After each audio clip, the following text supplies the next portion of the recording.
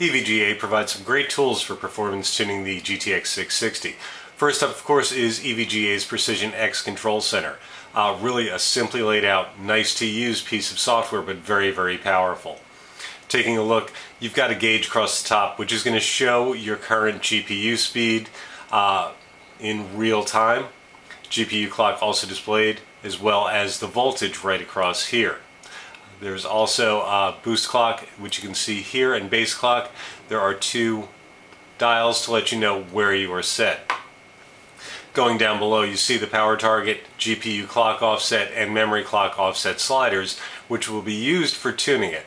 Up top also, you're going to get a real-time readout of the temperature of your GPU, as well as the fan speed. You can take the fan from auto to manual fan control and set the fan to wherever you like, or let it work automatically off the temperature of the unit. You can also adjust the fan curve to your liking, so keeping it cooler, quieter, and adjusting the curve to whatever is going to suit your particular needs. Moving down, voltage adjustment is available, comes off as a sidebar slider up and down. Monitoring is available for power, GPU clock, memory clock, GPU temp, GPU usage, memory usage, GPU voltage, and fan speed.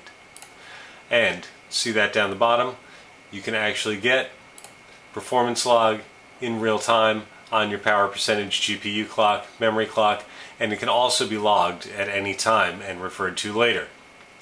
Down the bottom also, you can go with a frame rate target. If you enable your frame rate target and you're looking to get 80 frames out of your game but really don't need to go over, keep it a little cooler, set your frame rate target, and that's exactly where you're going to stay.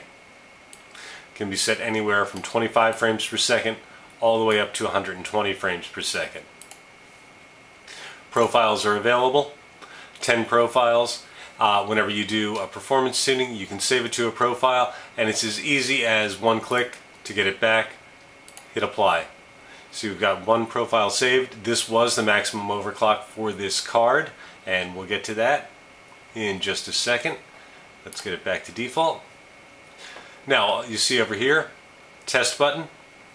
This is kind of an interesting piece. Along with Precision X, EVGA also has the OC scanner, which is used in conjunction. Taking a look at the OC scanner, it is real-time monitoring, as well as 4 stress tests, 3 for GPU, 1 Ferri, 1 Tessie, 1 combination, and a CPU burner, which is a CPU stress test. You also have a benchmark using Ferri, Tessie, or a combination, and your results of the benchmark will be laid out right here. NVZ, very similar to CPU or GPU-Z, gives you your model GPU, all your information on your card, real-time GPU clock, memory clock, voltage, GPU power, target power, and down here in a bar graph. So let's take a look at how we'll get to actually performance tuning the card itself. First off, we're at stock, power target 100%, no offset on the GPU or the memory clock. First, we're going to take our GPU clock and give it a bit of an offset. Let's try bumping it up, say 30 megahertz, and maybe let's go 50 megahertz up on the memory. Naturally, you're going to get significantly more performance out of boosting the GPU clock than you are out of the memory. Memory, I've always found to be an afterthought. Get your GPU clock as high as you can. If you then want to play with the memory, play with it from there. But the gains are much more pronounced in a GPU clock offset than a memory clock offset. They're almost non-existent in the memory clock offset. So let's apply it. Now, we've bumped up our GPU clock, we've bumped up our memory clock. Taking a look over here, we can just simply select our test. Let's go with the combination, and let's see, will this overclock fly? Hit the test button, And up our test screen comes.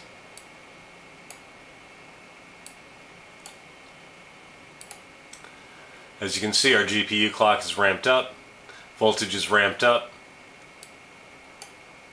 while the test is in order. Now, across the top, you're going to get your frames per second, GPU temperature, GPU load, and right here, artifacting. If there's an artifact, it's going to let you know. Right now, 0 artifacts. So obviously this speed is not a problem in any way, shape, or form. We'll stop the test.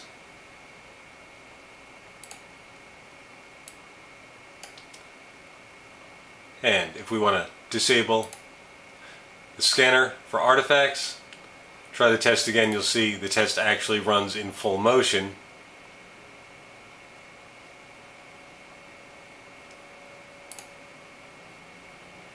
Rather than what appears to be static.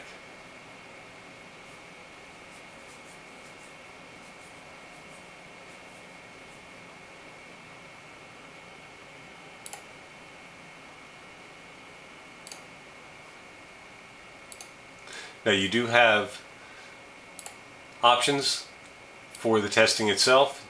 You can select the background image in fur color, display the true clock speeds.